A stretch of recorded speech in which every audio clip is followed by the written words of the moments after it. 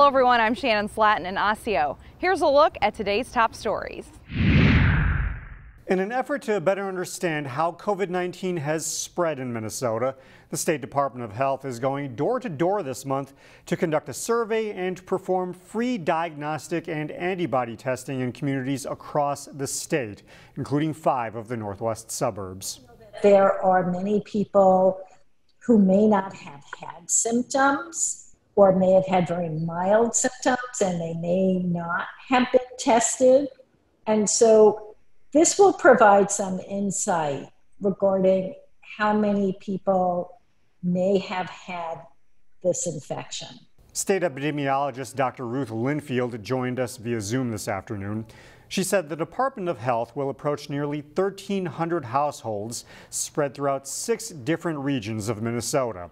New Hope, Plymouth, Crystal, Robbinsdale, and Maple Grove are among the cities where randomly selected households will have state health officials knock on their doors. At this point in time, I'm not sure how many people will agree to participate. We hope a lot, because the more that participate, I think the more we will learn about the impact of COVID-19 in Minnesota.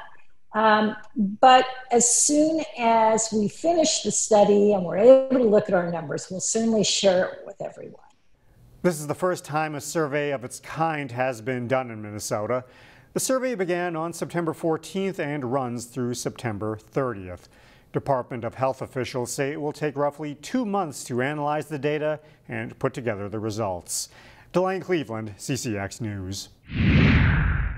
Even now with school starting, the real estate market is still staying very, very strong. And we also usually see an election slowdown too because of the uncertainty, and I have not seen that yet. Even with a pandemic and an uncertain economy, home buyers remain in strong supply. There's just one problem. Well, we do have buyers. We have plenty of buyers, but we don't have any houses for the buyers. Realtor Michael Doyle says there are multiple factors at play for the lack of homes on the market. For starters, people are staying in their homes longer. It used to be people moved every 7 years. We're just not seeing that anymore. Then there's less home construction, caused in part by supply chain issues and soaring lumber prices. Lumber prices have gone up 5 times since June. It's led to pent-up demand fueled by one major factor in the buyer's favor. Interest rates are at an all-time low. So that is great for the real estate market. And that is, I think, the reason why the first-time home buyers want to get into a home is they know these low interest rates aren't going to last forever. And there's another thing Doyle is seeing. Fewer people are working in places like this. Instead of the office, people are choosing and needing to work from home, and that has buyers looking farther and farther out.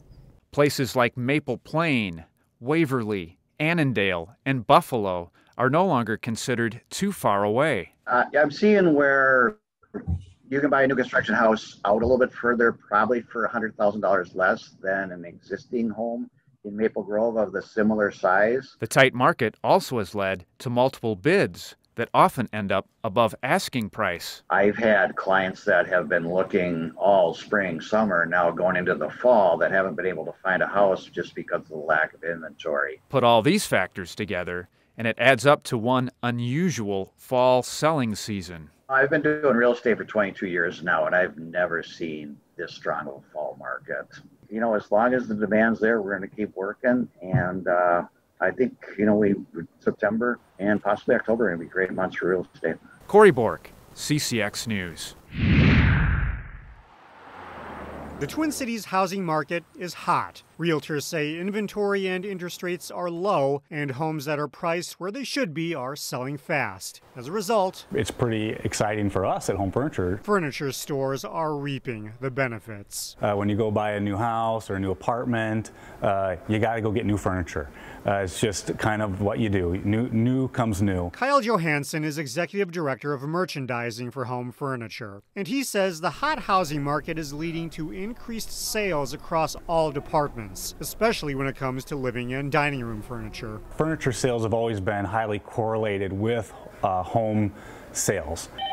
But in the middle of the COVID-19 pandemic, okay, what can we do here? Linda Carlson of Coon Rapids discovered that buying furniture right now is going to require some patience. One of the things that we purchased for Mom was a bed, and it took so much longer than they anticipated. I think, as a matter of fact, it was like 6 or 8 weeks instead of the normal 2 or 4. It's a common story at a lot of furniture stores. Typically, we have a 90% in stock rate, and that's 90% of everything you see here. When COVID hit, many stores had to close because they weren't deemed essential. But customers with time and extra income on their hands made online purchases and created a backlog. And so demand went way up while supply was going down. And obviously basic economics tell you that's going to cause a big problem over time. On top of that, Johansson says supply chains are backed up and many factories are operating below capacity to help maintain social distancing guidelines. As a result, if you order furniture now, you'll likely have to wait for it. You know, you should plan on a 30-day delay still on your inventory. Maybe even 45 days, further than what you normally would experience, especially for those custom orders that have to go through the factory one by one. The best advice is to start shopping for furniture about a month before you'll need it. Otherwise, you may end up with a new home and an empty living room. You know, welcome to a new marketplace. Delane Cleveland, CCX News. Find more local news stories at ccxmedia.org and follow us on social media.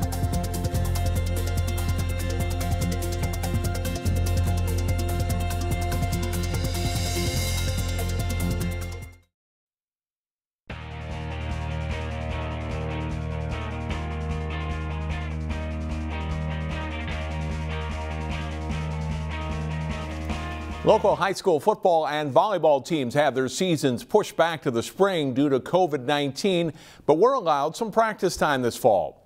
As Jay Wilcox reports, the practice sessions took on a new tone when word came out that a fall season may happen after all.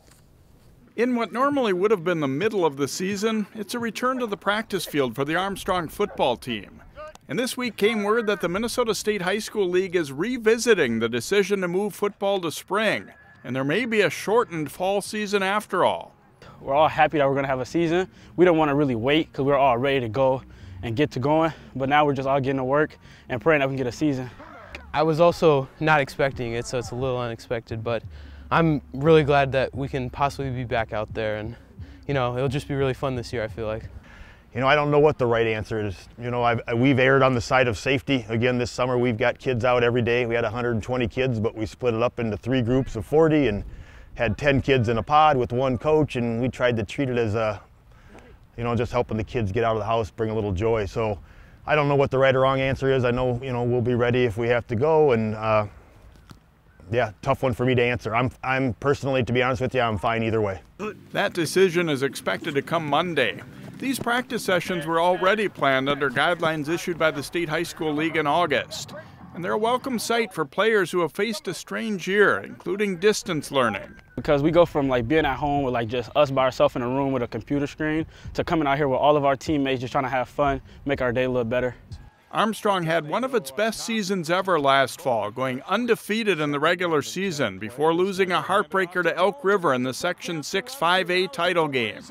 Most of the key contributors on that team graduated, so it will be a young Falcon squad. For me, this is a really different group because I play with a lot of seniors. But I'll say we still have a really good group. We have a chance to go real far this year still.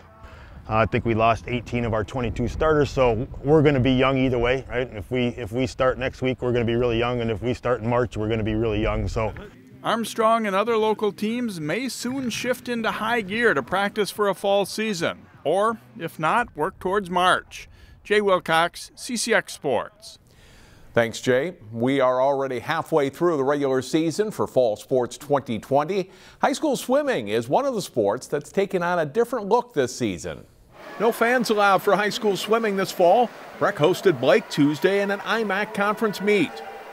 In the 200-yard medley relay, the Breck team of Caitlin Phelps, Abby Colgan, Megan Englert, and anchor Shania Newton touch home first in a time of 1 minute 57.16 seconds. 200-yard individual medley. It's Englert of Breck winning. The sophomore finishes with a time of 2 minutes 18.24 seconds, just ahead of Hannah Sweet of Blake. 53 in a great race to the finish. Bottom of your screen is Molly Seidel of Blake. She gets home first in 26.67 seconds, 6/100ths of a second ahead of Newton. Willow Milchman of Breck is third. 100 freestyle event, Carly Bixby of Blake swims to her second win of the evening. The freshman places first in 54.24 seconds. Bixby earlier won the 200-yard free. Breck, though, would stay ahead in team points throughout the meet.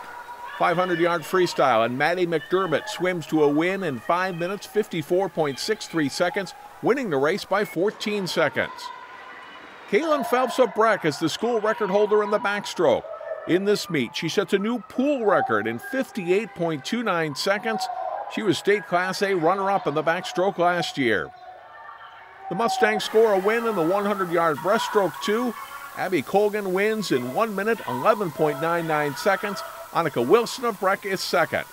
Breck goes on to win the conference meet over rival Blake 58-44. In Golden Valley, John Jacobson, CCX Sports.